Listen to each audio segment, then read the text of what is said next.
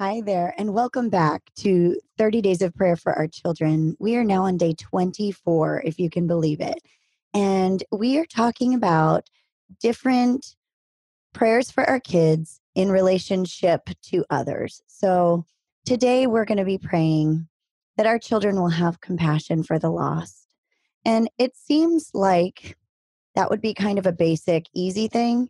But I feel like in today's world, where everything is me focused, our lives are busier than ever. We have distractions like crazy. Even when you have downtime, you've got a device probably nearby. If you don't have a phone in your hand, there are iPads and handheld devices all over the place, televisions, whatever, to distract our attention and keep us kind of immersed in information overload.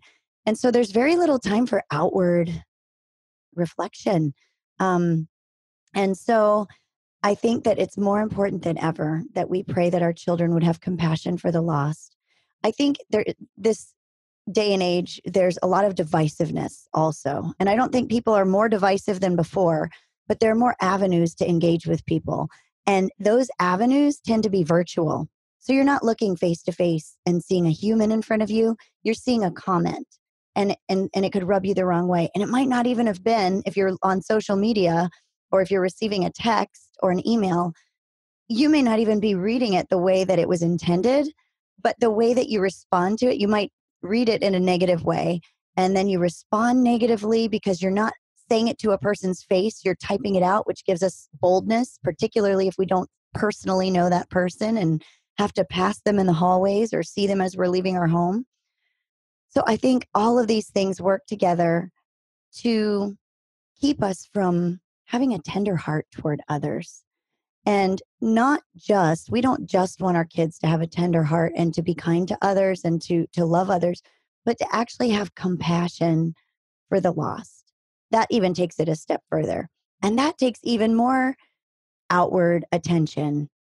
And it takes even more um, empathy, the ability to see things from someone else's perspective. Because I believe, especially for our kids that are raised in the church, having compassion for people that have never known the truth or holding those people to the same standards that you would hold someone that knows the truth might be difficult. It might be easy to point fingers and it might be easy to feel superior or like, I know the truth and you don't. And even within Christian circles, we have these theological debates that can get so ugly and totally miss the point of the unity that Christ wanted us to have. So, even more so, we want them to have compassion for those that don't know Jesus. In Matthew 9:35 and 36, it says, Jesus went through all the towns and villages, teaching in their synagogues, proclaiming the good news of the kingdom, and healing every disease and sickness. When he saw the crowds, he had compassion on them because they were harassed and helpless, like sheep without a shepherd. Jesus saw the crowds and he had compassion on them as a whole because he knew that they were like sheep without a shepherd, that they didn't know the truth. I think the same thing goes for individuals that, he saw each person for who they were and knew that they were lost and wanted to meet with them. So I just want to pray today that our children will just have this desire for others that don't know Jesus to meet with him and for them to be the vessels sometimes through which that happens. So let's pray today for our children to have compassion for the lost.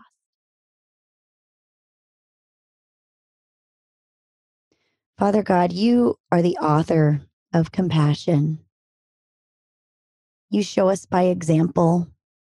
You have no reason to have mercy on us. Jesus had no reason to take compassion on these people that didn't know the truth, some of whom were in direct opposition to who he was, but he saw them as helpless, like sheep without a shepherd. Father, we pray for our children today.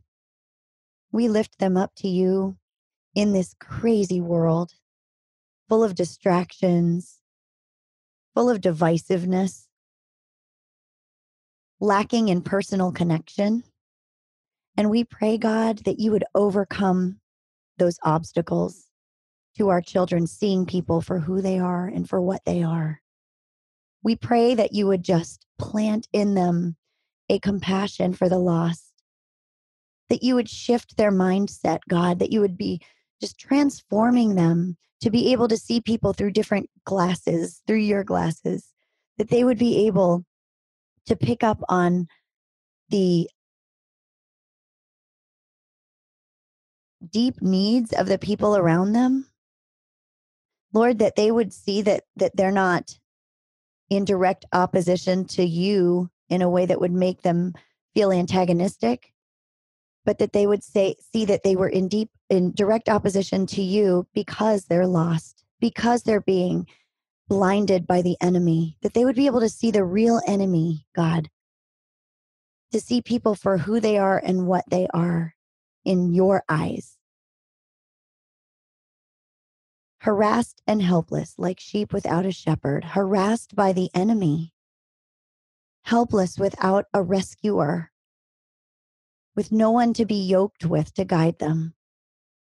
God, I just pray that that heart of having compassion for the lost would launch them into action, that it wouldn't be a passive compassion, but that it would be an active compassion.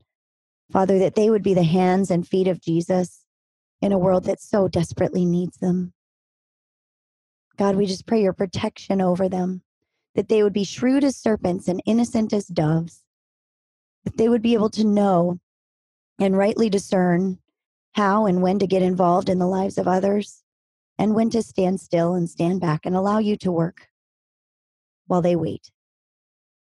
Father, we just thank you so much that we love because you first loved us, that we can have compassion because you first had compassion on us. God, what a gift.